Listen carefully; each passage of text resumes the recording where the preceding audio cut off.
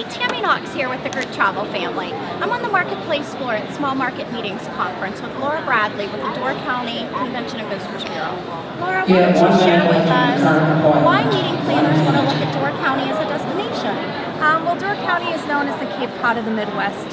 So if you are looking for a few venues that are a little bit smaller, up to maybe 400 or so, we can definitely accommodate that. And once the meeting is over, your attendees will have an amazing time exploring Door County. 300 miles of shoreline, 11 lighthouses. So it's a scenic, it's a beautiful place to visit.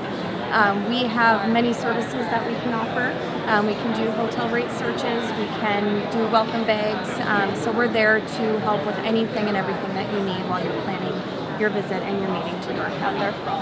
And as a Visitors Bureau, you primarily work with them to know what's going on and connect them to the right hotel property or meeting facility or attraction. Yes, you coordinate that with them.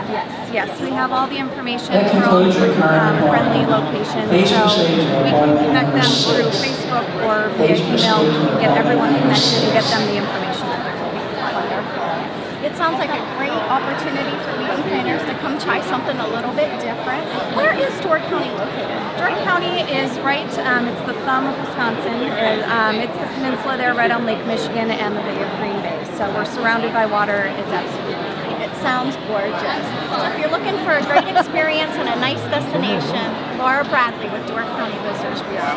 Laura, thank you so much for being here. Of course.